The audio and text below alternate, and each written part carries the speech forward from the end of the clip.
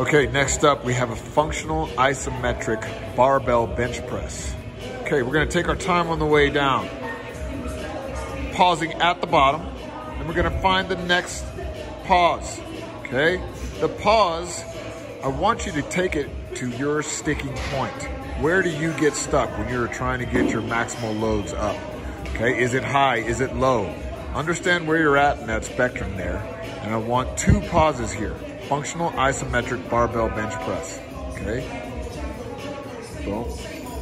Good. Inside of these pauses, you're looking for intramuscular coordination. You're looking for your body to click together and tell you it's time for you to fire that thing up. Do not disrespect these pauses. They are important. Find that coordination and then drive.